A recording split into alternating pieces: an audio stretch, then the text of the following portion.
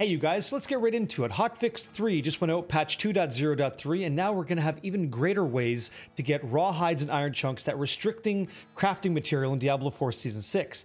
To get that, all you have to do is run bosses. But how do you get so many boss materials that you could just run them whenever you want to go ahead and salvage down the gear that you get, but also get the 100 raw hide and iron chunks?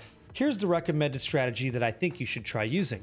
It's called the Undercity, and when you run the Undercity, you can use a Tribute of the Titans. The Tribute of the Titans guarantees that you get boss materials just by completing the event. And if you're curious, I did test this. I got 1 rank of the Spirit activation versus all 4 ranks, because I wanted to know, for my time spent, what was the best bang for my buck. And I will tell you, you absolutely want to fill up that blue bar, because it's quite substantial between 1 and 4. Run, not really worth your time. If you're getting all 4 done, it's absolutely worth your time. And if you happen to encounter a goblin, feel free to clap that ass too, because he's just going to give you additional drops, which translates into additional raw hide and iron chunks, even if it's a minuscule amount.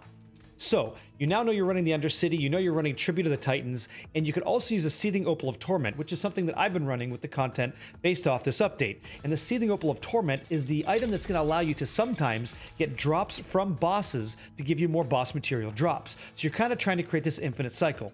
But one other thing I want to recommend to you is don't forget to use the Party Finder inside the game. It's not a third-party service, it's right in there. So you open up your Party Finder and just look around, host a party, load a party up.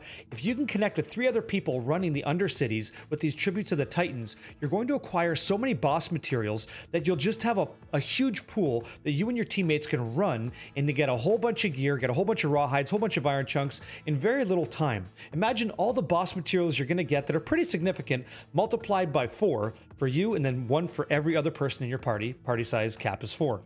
It's just absolutely worth it, and you do got to put a little bit of effort in, but the nice part is there is a reprieve here. You can now get more raw hide and iron chunks consistently with this update, and I just wanted to let you guys know it's available, and I hope this video helps you kind of take a compass and a guided approach to getting the things you need so your character can be stronger in this season. Much love to you guys. Catch you on the next one.